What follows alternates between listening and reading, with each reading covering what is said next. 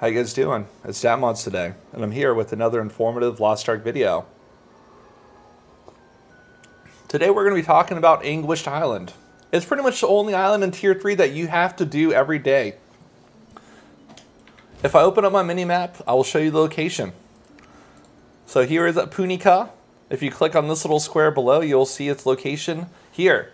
It says you need item level 1100 to reach it. This is not true. You can actually come to this island before you reach Tier 3, and you can build up keys. There's this little daily quest over here. I actually just got done grinding it, and that's actually why we're making this video, because a lot of people still don't know about it. So you want to come to Anguished Island every day. You do this little daily quest. You can start accumulating the keys before you hit Tier 3 when you're in Tier 2. And then once you get to Tier 3, you will get the ability to enter the dungeon. The dungeon is right over here. Okay, so you notice I have 3 keys built up. You don't have to use them right away. But you can only farm 1 key per day per roster. So, you know, like across your account. You can enter the dungeon as many times as you want per day. Your only limitation is the key itself. Now, why is this island so important? Why do you want to do it every day in Tier 3?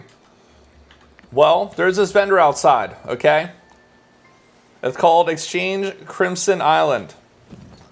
Okay, and you'll notice I've bought most of the things here, right? There's like little chests or whatever, and they say roster limit, right? So you could buy it like one time for like your roster. However, on the second page, there's this very important thing. There's these leap stones. These leap stones are not one time per roster. It's one time per character. So every single character that you get to 915 item level and 1302 item level can use your roster-wide materials to buy these chests. And then once you get those chests, they're not character bound, they're roster bound. So you can just like imagine that's a chest or whatever, and you just put it there, and you can funnel all those materials to another character or whatever character you want of your liking. That's basically it. That's why Anguished Island is so good. Just do it once a day. Run your dungeons, get your keys, then every single character that you make can purchase these leap stones once you get the appropriate item level and transfer it to any other character. So like technically these honor leap stones, the 1302, you could transfer them to your main, go near the honing vendor in town, transfer the honor leap stones into greater honor leap stones, and use that to boost your item level.